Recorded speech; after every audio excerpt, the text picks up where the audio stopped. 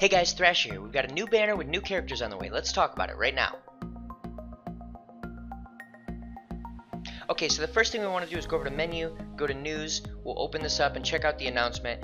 We have Super Vegeta and Super Trunks on the way. One thing I want to mention before we get into these two characters and how I think they're going to work, we do have some data that was quote-unquote leaked. A few weeks ago, someone made a post about some characters that they saw in the data mining that are eventually going to show up. They created a list of who's going to be in what banners, who's coming up next.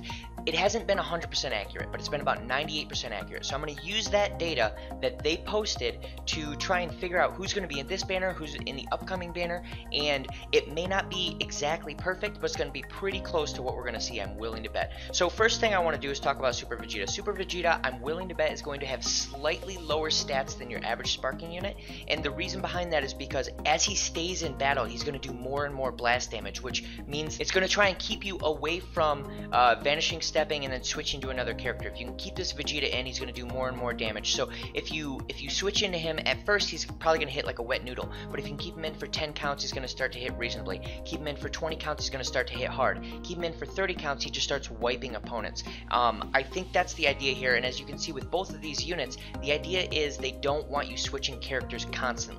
So let's talk about Trunks. Trunks, I think, is probably the better character of the two. I think Super Vegeta is going to be good, but Super Trunks is possibly top tier. He does a ton of strike damage when you switch opponents. So if your opponent vanishing steps you, switches to someone else, and then you hit them with that Trunks, it's going to do a lot more damage. And the other massive thing here, this is what makes him a top tier unit if it has a reasonable chance of actually proccing, is when he uses his strike arts cards, it can stun the enemy, it can feint them.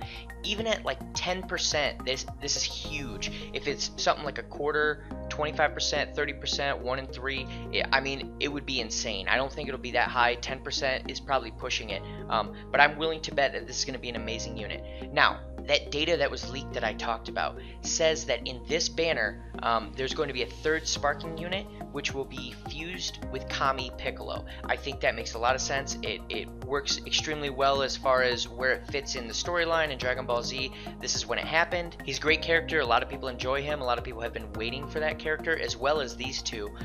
So I think it makes sense. Another thing to mention is we already know Ultra Space Time 4, which comes in 2 weeks, is going to have Perfect Form Cell and Super Saiyan Goku.